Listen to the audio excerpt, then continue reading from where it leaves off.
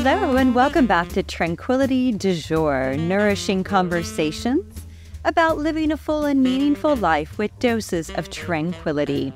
This is episode 614. Happy September, and all about September serenity and embracing this new season. Even though I know we still have like 20 or, the high teens by the time we listen to this, but numbers of days left in summer. So it's not really fall yet. But anyway, we're going to be moving in that direction. So this podcast is going to be giving some tips for that. And I am your host, Kimberly Wilson, bringing you tranquility through this medium since 2005. Now, a few things I want to mention before we dive in is a gentle reminder to hit subscribe in your favorite podcast app so you don't miss an episode.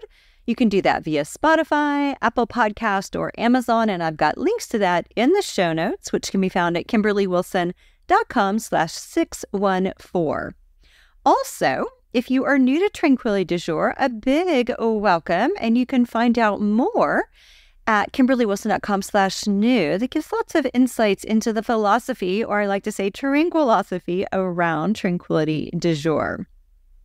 Also, we have some fun things on the horizon, and one that I have been working on for months now, which are digital courses, Tranquility du Jour style. So we have 5 micro courses on each of the tenets: mindfulness, creativity, compassion, style, and wellness.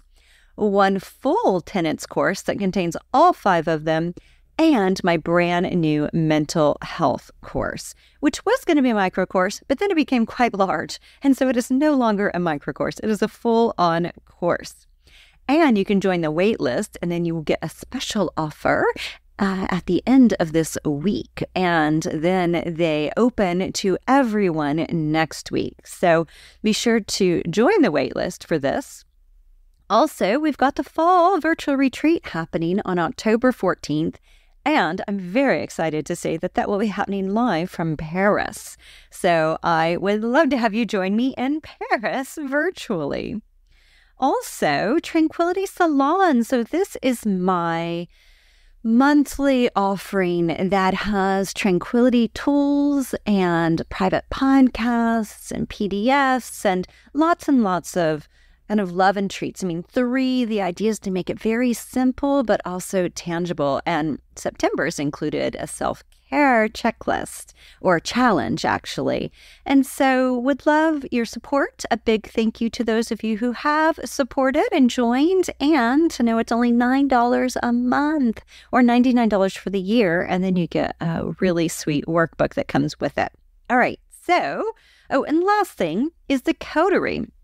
Coterie is my year-long program, and it includes tons of live events and all sorts of really fun things, from monthly masterclasses to the quarterly virtual retreats to movie nights to an event at my home. Anyway, the waitlist for that is up on the website. And you can find out more at kimberlywilson.com/coterie, and would love to have you join us in 2024. Just crazy that we are already talking 2024. Now, one thing I wanted to mention too is that I erroneously posted my dress rehearsal video as my solo video. And the funny thing about that is, if it had been intentional, it'd be another thing, if my dress rehearsal had gone much smoother. But what's interesting is the dress rehearsal actually left me in tears. I am not much of a crier, and I'm definitely not a crier publicly. And yet I was with this. And so I did not realize until it was probably about 6 weeks later after posting the video. And I did watch it a couple times, and I remember thinking, I thought I did better than that, or I really didn't think I missed that step. Anyway, then Julie, who runs the festival, posted everyone's videos. You can see the full show. I've got a link to it in a blog post I did this weekend, and I'll put a link to that in the show notes. But she posted, and I was like, maybe a week later, I thought, well, let me just watch my piece, I still haven't watched my 2 group pieces. I was in Sleeping Beauty and then this Flower Waltz. I still have not watched my performance in those. But I was like, oh, let me just see this. And then I was like, oh my gosh, I didn't miss those steps. And then I was like, oh my goodness, I posted the wrong video. So anyway, I have righted that in this recent blog post, along with sharing some really fun photos that Julie recently shared from the red carpet, which is what happened before our awards dinner. And just some really sweet photos from the awards dinner. The photographer captured whenever I was named as the gold winner, and I'm like just over the moon, and it's like you can just see it on my face. And so it was really sweet because, of course, you don't remember those things and they're not captured unless they are captured, and they were. And then there's also a few professional shots that were done in my pink tutu that I did for Sleeping Beauty, that piece. And anyway, so some fun things for you if you're interested at all, if you like Tool Eye Candy and you're interested in seeing a 2-minute and 45-second performance, my solo. And you can find that, of course, over on the blog, but I will put it in the show notes. So thank you for all of your sweet support about my ballet journey. And I have to say, I got back to the bar this weekend, and it felt so good, even though it's just been 2.5 weeks that I haven't been able to do ballet just because I was healing from the hip surgery, which went quite smoothly, by the way. Thank you for your well wishes. But so getting back to the bar felt so good. I took a class Friday night, and then I did a private session with Sean, my teacher, yesterday. And I was just glowing afterwards. And I kept saying to Tim, oh my gosh, that just felt so good. And, it's like I always love Sean's classes, but I'm not usually like, oh my gosh, that was amazing. Sometimes I'm in tears, because it's like hard. But it just felt so, so great. And so it's so nice, right, to just love something with your body so much. And the piece that feels amazing is not having that pain in my hip anymore with that metal band being gone. It's amazing. You feel so much lighter, and it's still sore from surgery, from the removal of it, but it's very different and so freeing. Feels so, so, so good. I'm so incredibly grateful. All right, so that's it for updates. I just wanted to fill you in on and say thank you for being along for this insane journey. And it's been over a year, right, with the whole hip thing, but then also, with this performance piece. And I just cannot believe I posted the wrong video and did not realize it for so long. It's so interesting. And I guess the piece that really kind of stands out to me is just I was so upset after that performance in the dress rehearsal. And then that's what I put out there for 6 weeks and didn't even realize it. Anyway, we're funny people, aren't we? Us humans. That's one thing I say to my clients a lot of just we're human. We are, filled with these quirks and these eccentricities, and, it's what makes us special and unique. Also a little bit challenging. Okay, so let's talk on that note. Let's talk about September Serenity. So one thing I wanted to mention here is just a little insight into this time of the year. I have to say, I'm looking out onto the woods right now, and there are some orange and red leaves popping out. And it is so exciting to me. This really is my favorite time of the year. And I do think of September or fall in general as a time of renewal, a time of transformation. And my hope is also a little transformation and a sense of slowing down and also a sense of turning inward. So let's think about how we can kind of cultivate this mindfulness and tranquility in our lives and as opportunities really for self-care and reflection. So, as the leaves change, we get colder weather and we add more layers. And the return to routines after summer's, fluidity, I like to think of. For a lot of people, say if you have kids or whatever, then, your summers were probably topsy-turvy from, not having routine. And then I think for many people who don't have kids or who are retired or are just living a different type of life, it's like even yours was probably just a little different. I mean, summer, there's something about it. It's very playful and there's a lot of freedom and there's, for a lot of people, there's some travel, but it is hard because the routines may not be in place the same way. So let's talk about some kind of self-care rituals that might be helpful as we think about, this time of the year and things that might be accessible to us now that weren't maybe in the summer. So I'll give an example. Over the weekend, we hit a couple farmers markets, and I just love farmers markets, and especially out here in the woods, it's like they're small, they're sweet, there's like just a few vendors, and it's a very big contrast from like the DuPont Circle farmers market in Washington, D.C., which is like, tons of vendors. It's so lovely, but it's like chaos, right? So it's very different out here. But I will say one thing that I loved was I found cider donuts. And cider donuts are such a treat. I didn't have those in Oklahoma, or at least I was not aware of them. And so I've just discovered them living out on the East Coast, and this is such a treat this time of the year. So we immediately, we actually ate them as we were leaving the farmer's market. We were so excited for it. But as we think about this time of the year and some of the special things that come with it and rituals in general, one thing I think of is autumnal aromatherapy. Over the weekend, my partner's birthday is coming up. I think I bought him 4 or 5 candles. I'm like, what is happening? But there was a pumpkin spice one. And then he loves all the like tree ones, that are like kind of the Christmas tree ones, like the fir and pine and, things along those lines. And so anyway, I kept seeing a bunch of those different kind of little artisanal candles and was picking those up. And there's something that's just really sweet, right? With this time of the year, we've got fall scents like cinnamon, apple, pumpkin spice, and, thinking about ways to have these like candles or aromatherapy or, even, flowers or simmering on the stove, that sort of thing. Going on nature walks is also a really sweet thing to do this time of the year. So mindful nature walks, going out into local parks or forests and connecting with the changing foliage. And like I said, it's already happening here in West Virginia. And really one of the big things, and I mentioned this in this week's newsletter, so I hope everybody got a copy of the Love Note that came out on Sunday.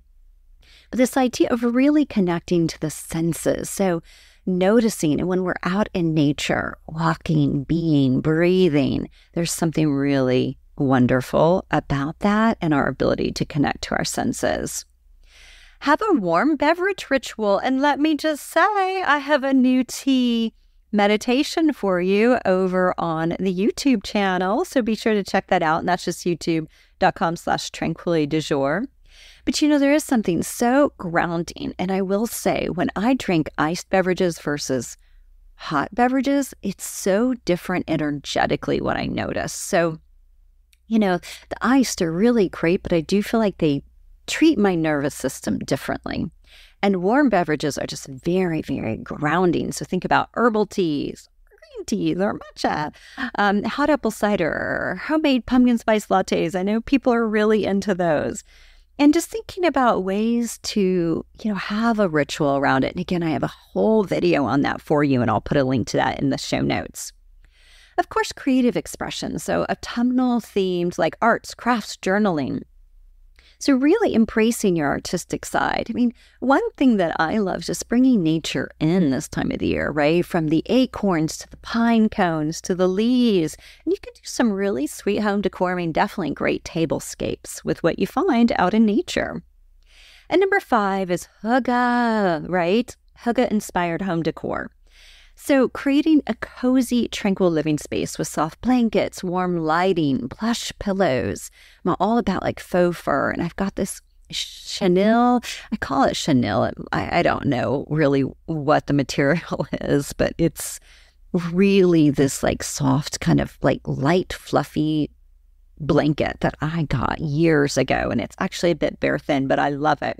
And I like to take it with me whenever I'm going, at least on road trips, because I just love to cuddle up with it. Even over the weekend, my partner set up a TV outside on the deck, and we watched movies, and I was wrapped up in that blanket.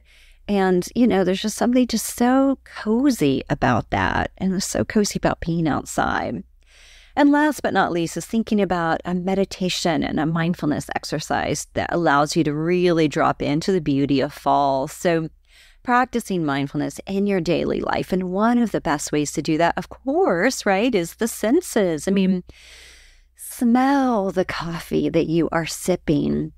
See what is in front of you. Listen to the sounds, right? It's like all these things are ways for us to constantly be connecting to nature and to ourselves and to this sense of being grounded. The other thing I wanted to mention are just a few kind of tranquil tips for the season, right? So a morning mindfulness ritual, whatever that might be, like deep breathing, a short gratitude meditation, some way to set a positive tone for the day. Of course, there again, it might be your warm beverage or ritual, right? Some way in which you are able to really drop into the moment and the experience. And that also, again, sets this tranquil tone for the day. Number 2 is a tech detox. So reducing your screen time and reaping those mental health benefits of just being disconnected from time to time. Whether or not maybe you want to take your phone when you go on a walk because you want to be able to snap photos, but when you're not snapping photos, putting the phone down or away or on do not disturb so that you can really be with the experience. Maybe even a little bit of a self-care check-in. So, one of the things, and I like to do these in our virtual retreats, but it's just this regular checking in. Okay, what's working? What needs a little tweaking? What's going well, right? So again, we want to acknowledge that and also notice I'm missing X, Y, and Z from my regular routine, and I want to build it back in. Last month for the Coterie, we focused on self-care, and I've got those 15 kind of healthy habits that I recommend.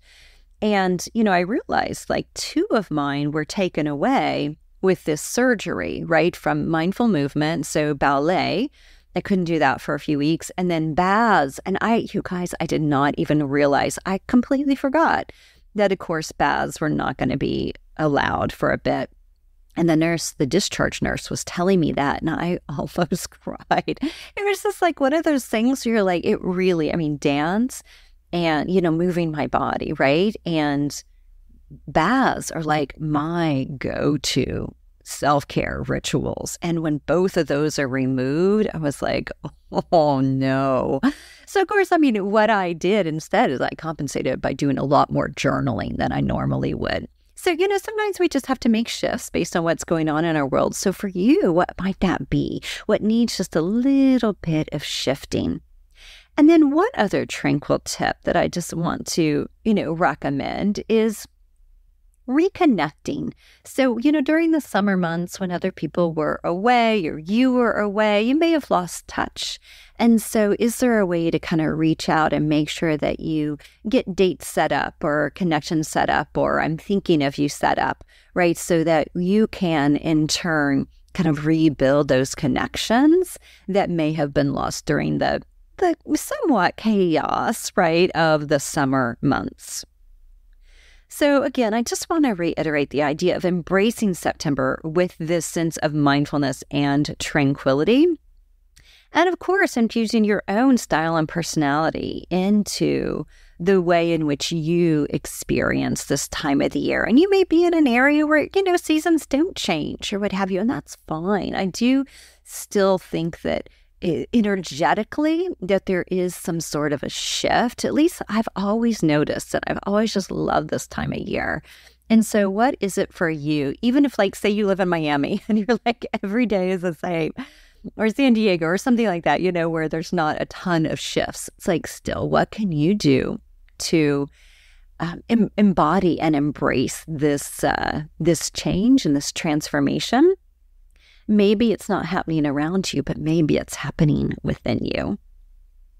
All right, loves, I just want to say a big thank you, as always, for tuning in. And I hope you will join the waitlist for the digital courses to learn all about those and be the first to know about them whenever I send information out later this week. And I just want to say a big thank you, of course, as always, for tuning in, for listening, for being part of my journey. And I know a lot of you have been part of this journey for like 20 years. So I just want to say a big, big thank you. And again, another big thank you to everyone who filled out that survey, as I'm going to be rewriting and re-releasing Tranquilista with an eye toward midlife. So thank you so much for being so vulnerable and sharing so much about, the struggles and the challenges of midlife. So I look forward to doing my best to represent that for you in this new book, which I'll turn to after the digital courses are launched.